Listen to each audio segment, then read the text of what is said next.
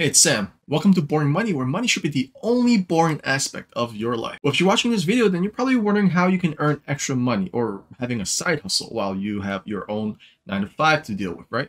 Well, stick around because that's exactly what I'm talking about.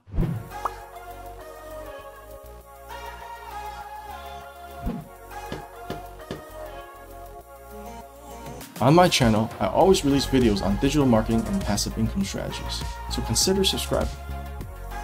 Also, if you want, you can click on the link below to get access to my recession-proof business model that will teach you how to build an online business from the ground up.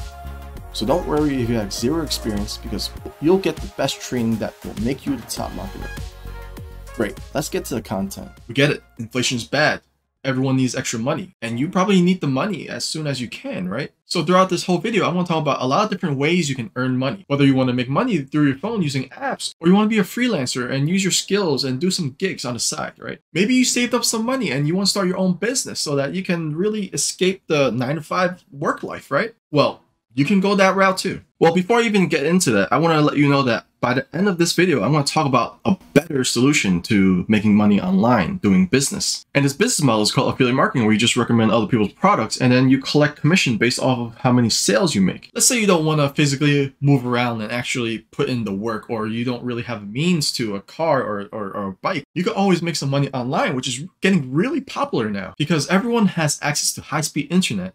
Things can be transferred fast, and documents now are all on the cloud. And if you want the freedom to work on your own time, creating your own schedule, you can definitely work online, accepting different gigs from different companies or individuals. So let's say you have a hidden skill that no one knows about, but you can definitely produce some results with your skill. Maybe graphic design is your passion and your hobby, and you're really good at it, but you're also unsure of whether or not you could land a job doing graphic design, right? Well, you can test out your skills with gigs from Fiverr, Upwork, Craigslist, and Freelancer. And if graphic design isn't really your thing, and you've been watching a lot of extreme makeovers of people cleaning houses, seeing the difference from before and after, maybe you want to try that out and you can use TaskRabbit. Essentially, when you're doing these gigs, you're considered a freelancer. By doing freelancing, you have the freedom to create your own schedule, and you can work wherever you want depending on the job at hand, whether it's online or not, right?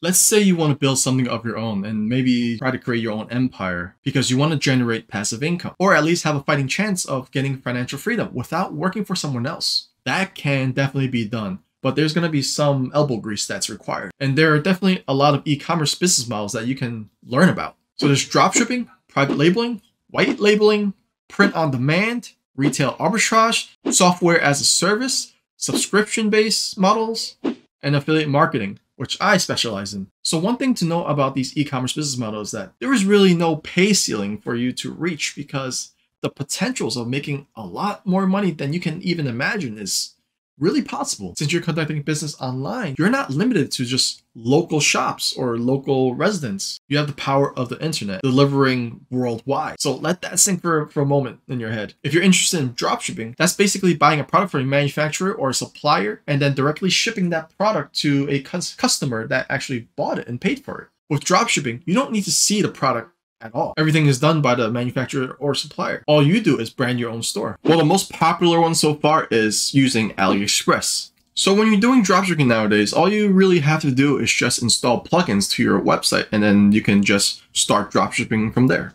But there's so many different supplier networks you can choose from now, because dropshipping got really popular, especially after the pandemic happened, right? Everyone wanted to start making money with the comfort of their own home. Dropshipping is one of the bigger ones. So private labeling is similar to dropshipping, but you're putting your own brand on the products. Let's use an example of phone cases. You're branding your own phone case. You're going to buy like 1,000 of these phone cases to sell on either Amazon or your own website or eBay, whatever platform you choose to use. So essentially, you're selling this phone case with your brand on, and you decide how much they pay for it. You decide the shipping costs, and you decide how you want the design. It depends on how much you can afford or negotiate with the manufacturer that are making these for you, right? Then there's print on demand. If you're really good at graphic design, or you have a lot of funny t-shirt ideas that you want to create, well, this could be for you. So print on demand is basically you working with a printing company, and depending on what products you want to promote and sell, you advertise your products that you created on your website. And once someone buys the product, the supplier or the printing company that you're working with will immediately create that print on a mug or on a t-shirt or on a hoodie or whatever it is. and then they would ship that product to the customer that paid for it. So that's print on demand. Everything is made on order. So there's no waste of inventory if you can't sell, right? So that's the difference between private labeling and print on demand. You don't hold any storage. Then there's white labeling, which is similar to private labeling, but you're using a company's product that they created, and then you're just branding it yourself. You probably see this a lot in supermarkets and even Costco. They have Kirkland as their own brand. Look at Amazon, one of the biggest companies in the world. They have their own Amazon Basics. What they do is take ideas from successful sellers and just rebrand it themselves. Then there's retail arbitrage. You can either do this in person or online. So what retail arbitrage is, you buy things from retail stores either at a low price, and then you try to resell it at a higher price. There was one year where a lot of Elsa dresses were being bought from Walmart and Kmart and being resold on eBay for a decent amount, which is crazy. All these scalpers doing that, right? So you can either buy from a website or physically go to Walmart, buy at low, and then sell at high. That's basically what retail arbitrage is. Then there's a SaaS model, software as a service, where you create your own software and then sell it to people, either in a one-time fee or a subscription fee, which is pretty much like the online version of Costco, where you have to pay a membership to use services that are related to Costco. But a better example is Google, Microsoft, using their cloud storage. There's going to be fees for every month that you pay for, or annual payments, which brings me to the next business model, doing subscriptions. I do the keto diet, which is just basically not eat carbs, and that's how you lose weight. And the first time doing it, I was learning the ropes, so I didn't know what to eat, what to really buy for food, because carbs are basically everywhere. That's the cheapest food out there. And once you accidentally eat carbs, then your keto diet is over. You got to restart. You got to start all over again and get into the rhythm of doing keto again. So with subscriptions, there's a lot of food companies that do food subscriptions. And these exist because a lot of people don't have time to cook on their own or go out to buy food. So what they do is buy these ready packed meals, maybe a month's worth of food that come in a box, and you have to store in the refrigerator or the freezer. That's one way of doing business too, doing subscriptions. People pay per month for the amount of food they want to buy, depending on the service, right? There's also other companies that sell little goodies that are random, that come in a box. One example for the subscription model is doing Loot Crate. Loot Crate does that thing where they put random different toys with a theme and then just send it out to everyone that is subscribed to it. So that's how you can make money with subscription models. Now, affiliate marketing is probably the easiest way you can make money online.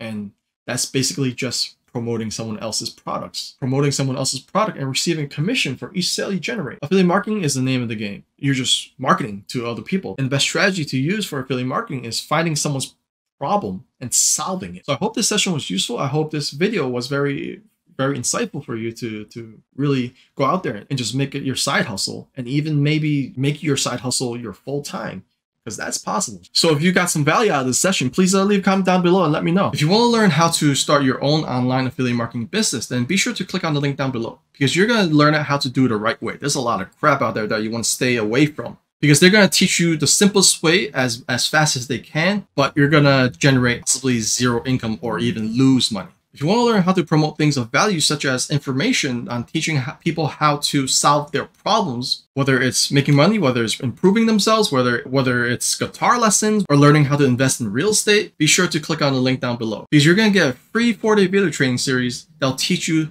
the benefits of affiliate marketing and how you can get started. Imagine being able to provide value to people, to enhance people's qualities of lives, and being able to make money while doing so.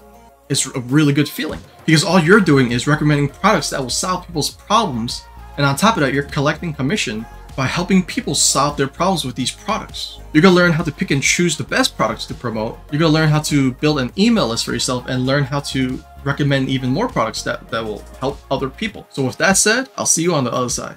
Thank you for joining me in this session. I hope you learned some valuable tips and tricks to begin your affiliate marketing career.